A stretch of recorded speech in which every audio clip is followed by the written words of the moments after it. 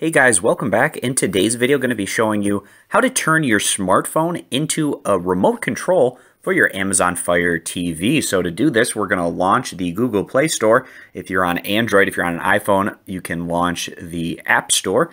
So we're going to launch the Google Play Store here, and in the search bar at the top, we're going to type in Amazon Fire TV and select that option. Then we're going to go ahead and click Install. And it's not a very big file, just around 22 or so megabytes currently.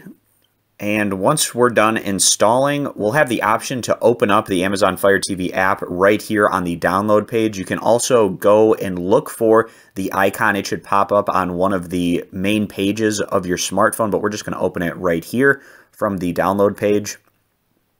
And then we're going to select a device to connect to, and it's searching for Fire TV devices, and it's going to ask you to sign in to your Amazon account to help discover your Fire TV or stick.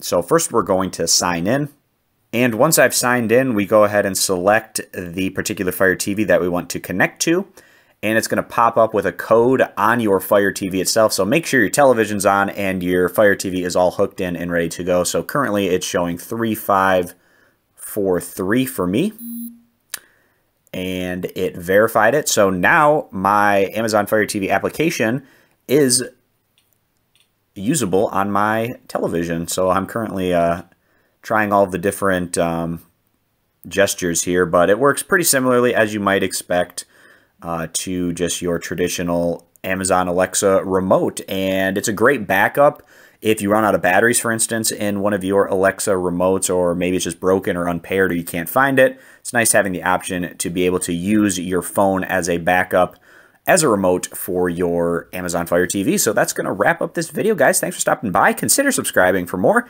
I'll see you guys back here for future videos.